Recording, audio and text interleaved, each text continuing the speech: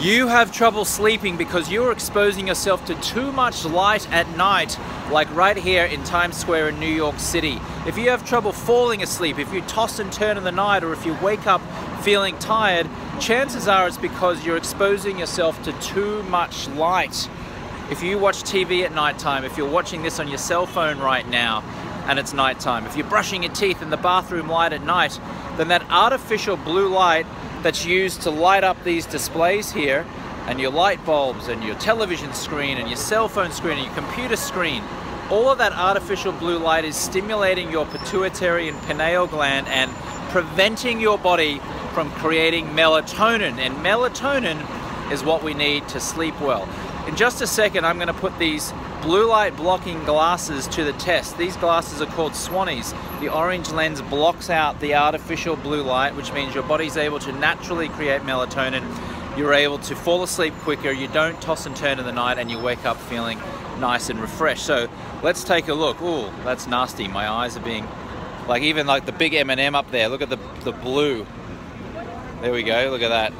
There's so much light here, and just think about it. How much light are you being exposed to in that last hour or two before you go to sleep each night? Do you have trouble with your sleep? Maybe it's because you're exposing yourself to too much light. So let's put these blue light blocking glasses Swannies to the test. Here's the view.